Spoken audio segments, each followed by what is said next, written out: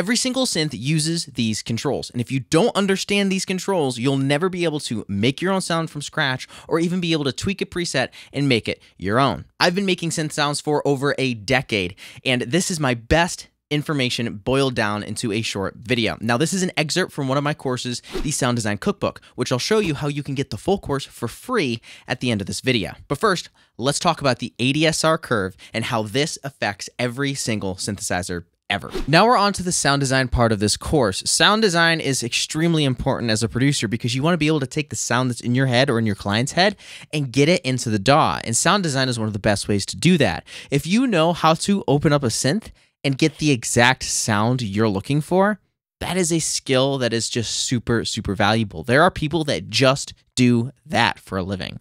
So this is something that is definitely worth learning how to do, even if it's just to know how to open a preset and make some adjustments so that way you're most of the way there and then you could tweak and get the sound the rest of the way there. This is a very, very valuable skill.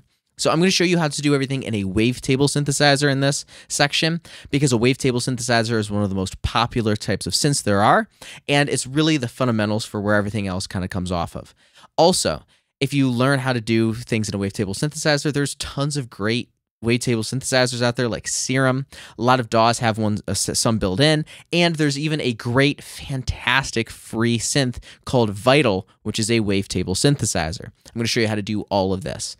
So, first things first, we need to know about the ADSR curve. ADSR stands for Attack, Decay, Sustain, and Release. This is the envelope or volume curve of every single sound ever. Every sound that has ever existed on the planet has to follow the ADSR curve. A stands for attack, that initial attack. A guitar, when you pluck a guitar string, is going to have a lot of attack to it. But the decay starts to come off pretty quickly. And then there's sustain, where how long the note will sustain out, and then the release is where it drops off. Now, if it's a violin, you can actually control the attack by slowly bringing the bow in, and the attack can actually kind of come out something similar to like this. And drums have a super big attack like this, and then a fast decay, small sustain, and then a massive release. And so everything follows the attack, decay, sustain, release curve, or the ADSR curve.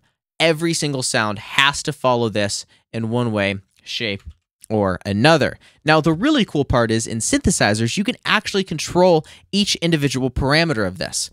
And let me show you how this works.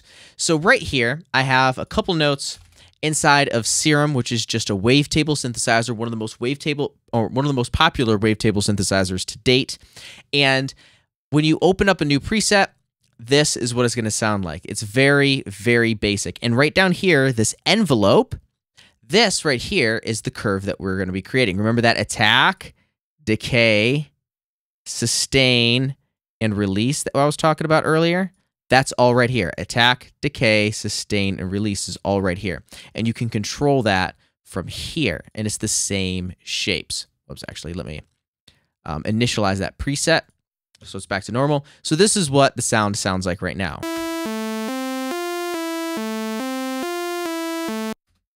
Nothing too great, right? It's very, very basic. But I can control that sound by giving it a little bit of a slower attack. And so I can have that sound sweep into it. So take a look at this.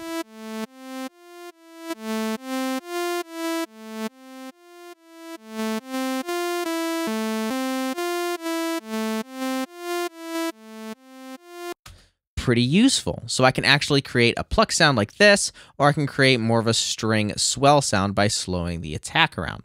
Now, another thing I can do is I have the initial decay. So there's my attack. This is my decay here.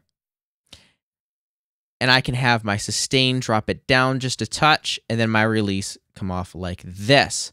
So if I have these notes, and let's just say they're just a tad shorter, so you can actually hear the notes and the tail from each of the notes.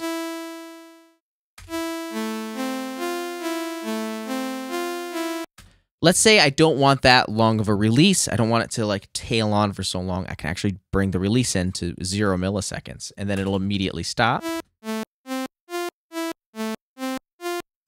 A little bit of a release will make it sound just a little bit more natural. And then I can bring the decay out a little bit.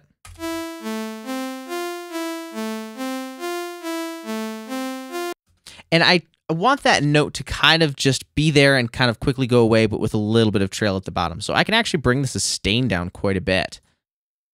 Or if I bring the sustain up.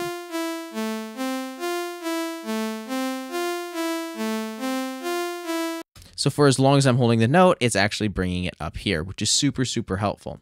So every single DAW has some form of ADSR curve. There is an attack, there's a decay, there is a sustain, and there is a release. Everything has to follow that curve. Now, let me show you some chords that I have down here that are in this right here. This is just a different wavetable. We'll get to this here in a second, a different type of sound, but this is just a square. Same thing, attack, decay, sustain, release is set off right basically here in a square.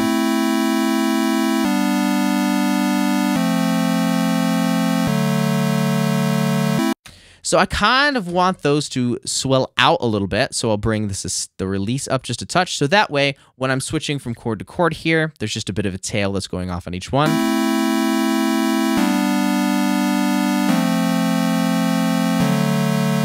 So you can kind of hear how it's kind of bringing that out just a touch. I want it to swell in just a touch so it doesn't sound like it's a pluck. It sounds like it's more of just like a swelling chord.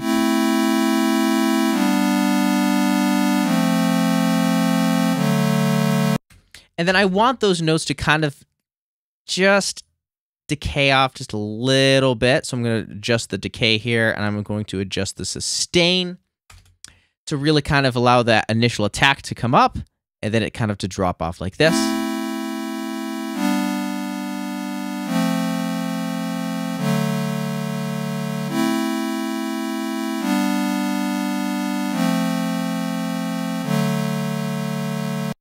Already, I'm making a world of difference. So I'm just going to make this sound just a touch better, just so that way I can make a difference here. I'm just going to add the exact same note here, but just bringing up the voices a little bit. I'll get to that here in one of the later videos. And then I'm going to layer it along with the lead that we already made.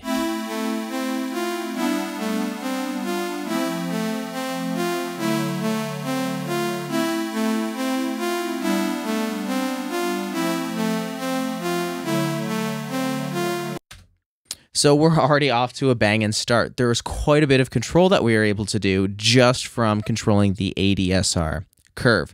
Remember that every single sound has to follow that curve, whether it is a drum or a guitar or a synth or a flute or anything else. Something follows that ADSR curve. There is an attack, there is a decay, there is a sustain, and there is a release. Even sometimes drums feel like there's just an attack and then a release, but there still is that curve somewhere along there. So you have to imagine in your mind, what do I want this to sound like? Do I want it to sound like it's softly swelling in? Then I need to drag out the attack. Do I want it to sound like it's super plucky? Then I want to make sure that the attack is very short, so it just initially goes right up. And then I want to make sure that my release and decay and sustain are kind of dropping off, so it sounds just like a pluck, like a plucking noise.